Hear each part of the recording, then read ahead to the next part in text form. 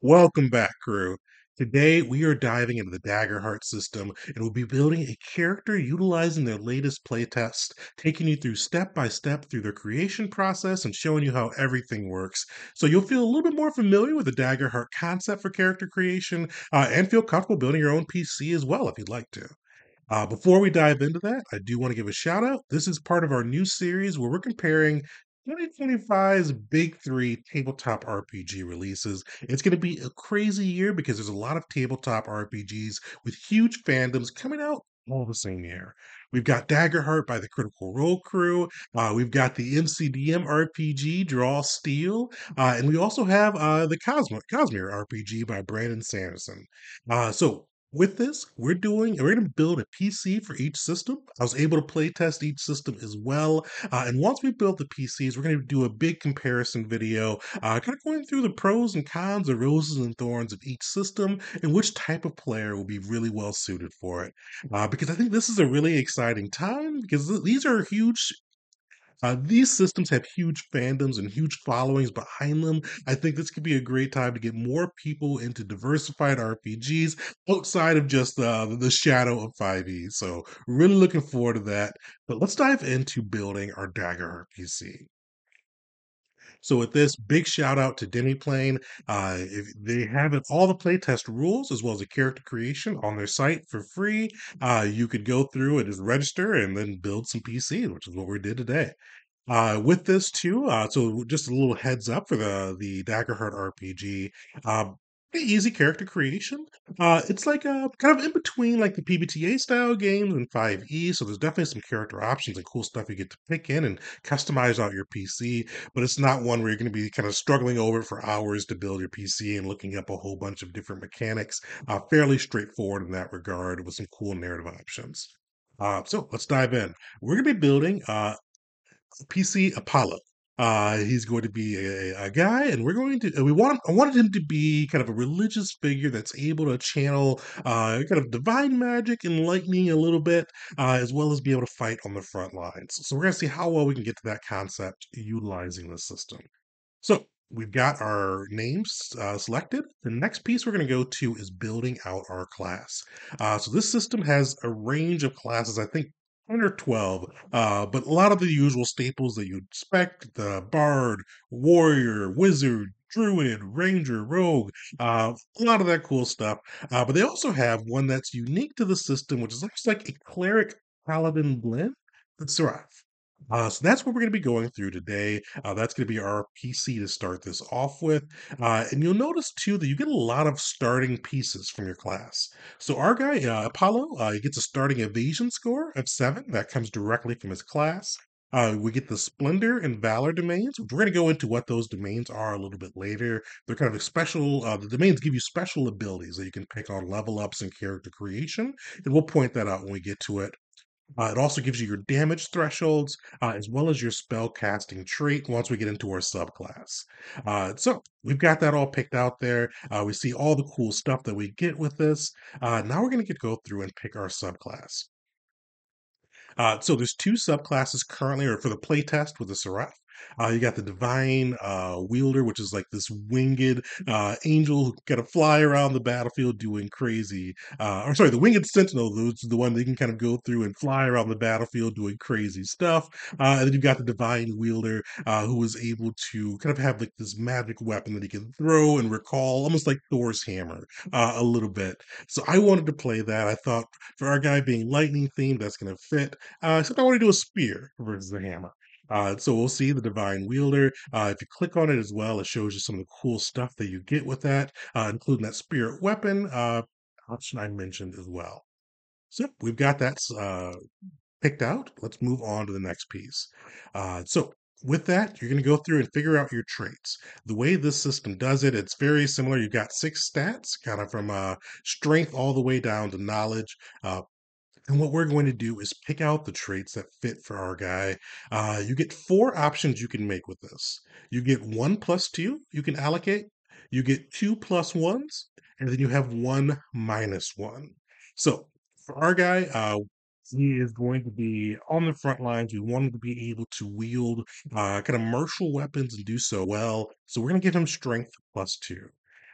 We also want to be able to have some instincts and be with being with the paladin. You want him to have a certain level of presence as well. And instincts is kind of like your perception for this system. Presence more like your charisma. So we're gonna put our 2 points into those ones, or two 1 points into those ones. And then we also have a -1. Knowledge isn't going to be our strong suit, so we're going to take that -1 there. And then we've got our stat output. We've got 0 in our agility and finesse. We have 2 in strength, 1 in instinct, 1 in presence, -1 in knowledge. Pretty straightforward there. Now that we have that, we're going to be able to select our weapons for our guy. So I'm going to go through and we picked a spear, which is one of the primary martial weapons. And you get one primary, one secondary. The spear, and this one is two-handed and gives you reach, going to be able to attack foes both in melee range as well as very close. We'll have a whole video later on the mechanics of the system, kind of going into what the difference is between melee, very close, and the other distance ranks. But this gives us a little bit of a leeway with being able to attack things far away from us. I think really fits the spirit weapon flavor. And we're also for the second one, I thought I just wanted to have something to mix it up and went with a hand crossbow. Since it gives us some range in case it's too far for our spear throw to work, it just gives us some other options. Especially since it's two-handed, we wouldn't need a shield or any of the other weapon options that come through. Now we get starting armor. Armor is really cool in this system. It does something that I really appreciate. I even when I back in when I ran 5e, I had a variant rule that did something similar, but different application. So rather than your armor making you harder to hit, your armor was going to absorb damage. And basically, you'll have boxes on your character sheet where you can cross off whenever you utilize an armor point to absorb your damage. So for this, you see there's got a number of different options there for what you can pick and how much of a damage reduction you'll get. So you see with ours, I went with the leather armor. I wanted something because my guy's evasion isn't great, but it's not terrible. So I didn't want to go with the leather armor they recommended and bump evasion. I wanted to have a little bit extra damage reduction when we called that in. And then evasion too, for anybody that's curious, evasion is kind of what your AC typically is, so it's how hard you are to hit. So for this, we'd have a AC or evasion of 7, damage reduction of 4 every time we spent an armor point. And your armor can break if you spend too many points. So we've got that. We get some starting inventory options. So I picked a sigil of my god. I thought that'd be cool. And for our guy, we'll flavor it out as he's got like this little lightning bolt chain, or chain with a lightning bolt at the end of it, kind of made out of silver. Just kind of fits his god being a little bit of lightning inspiration. And you also get to pick between a health potion or a stamina potion. With this system, you have HP as well as stress. So the stamina potion would help out on the stress side, HP or health potion would help out on the HP side. Now we're going to get into our domain cards. So these ones are cool. So as I mentioned before, the domains are what give you cool abilities that you can bust out, like almost magic-like options. And the nice thing is, it's not just a seraph that gets these. The warrior, the rogue, the ranger, all get their own domains, and you get to pick different options from these. And if you get to play in person, they actually have little cards too that you can kind of like utilize to reference these abilities. So for our guy, I wanted him to be able to conjure some magic, able to throw energy at his opponents. So I picked the Bolt Beacon, which kind of fits his flavor on that side. And then just to be kind of cliche paladin, I picked the Mending Touch, which is kind of like Lay on Hands. And then both of those were from the Splendor domain. But you'll see we also had options from the Valor. I almost picked Forceful Push. That fits them as well too. But I thought I wanted to go play up the holy side of the PC. We've got our class selected. Now we're going to move on to our heritage. And then if you'll notice too, if you go from the character creation tool on Demiplane versus the playtest character build guidelines, they're in a slightly different order. Typically, and the first one thing that you do in the character, in like the playtest guidelines is you pick your class and you pick your heritage and you pick some of the other features. But this just goes in a little bit different order. You can do it pretty much either way. So now that we've got that, we're going to pick our class, our heritage. They've got a number of different ones. I went with the Dracona. which is like their Dragonborn. And for anybody that's played with me, I love Dragonborn, so I went with that. With your heritage, it doesn't affect your stats at all, so your traits aren't going to change. What it's going to do is give you different ancestry features that you can bring to bear and do something cool with them, fitting to your ancestry. So for our Dragonborn or our Dracona, you get an elemental breath weapon. The nice thing too is you get to flavor what that element looks like. So I said lightning, so you can just exhale a torrent of lightning. So one of the interesting things they do here too is you get to pick kind of like your background, kind of where you came from, or kind of how you fit into society. So you've got things like highboard, lowboard, orderboard, all of these different things that kind of give you a little bit of a picture of what your experiences were before joining this adventure. So I picked highborn, and they all give you a feature or trait that you can bust out. So for my guy, I get a bonus when negotiating or speaking with nobles about different things due to my background and how I've integrated into society. Pretty cool on that side.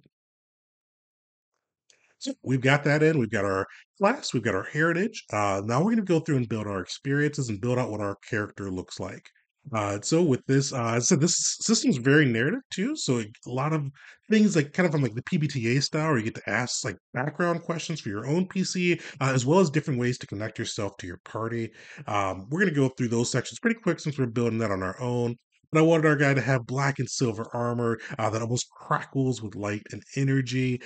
We've got golden eyes with our scales being gold as well. Just some things to help us stand out.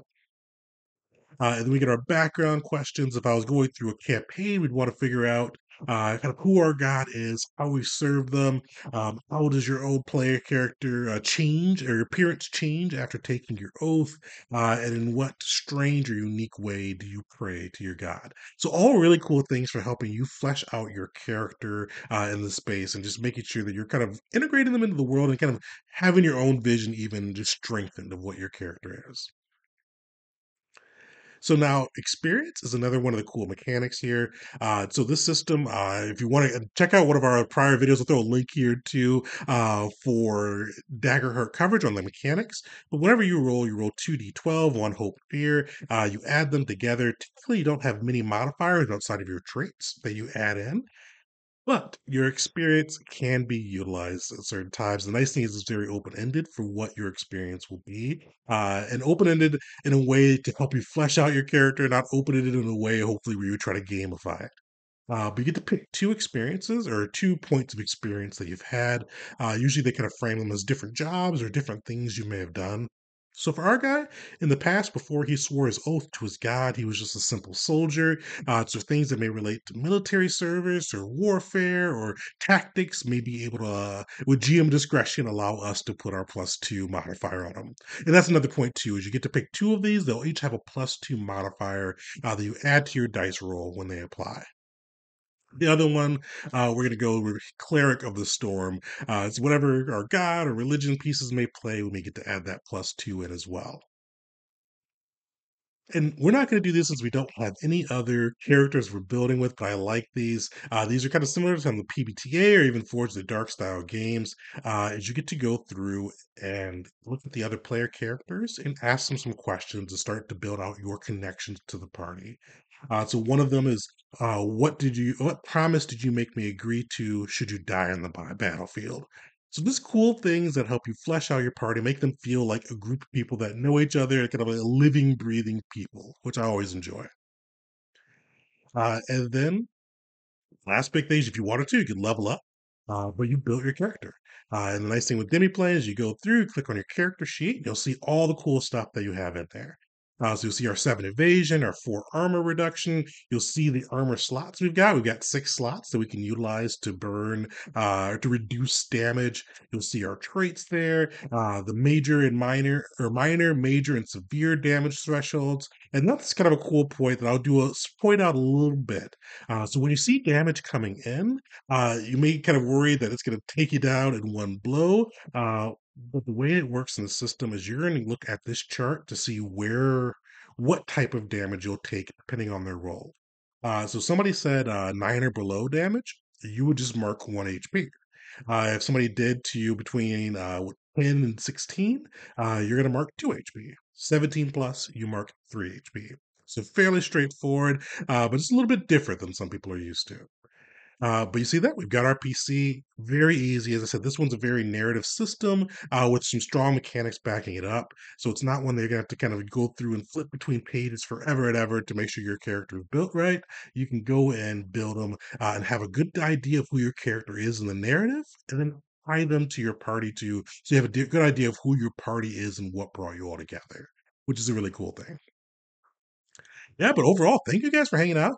Definitely shout in the comments some of your things, favorite pieces you like about the Daggerheart character system, and definitely stay tuned. We are going to be diving into the MCDM RPG Draw Steals character creation system next, as we compare kind of the big three juggernauts that are coming out in the TTRPG space in 2025.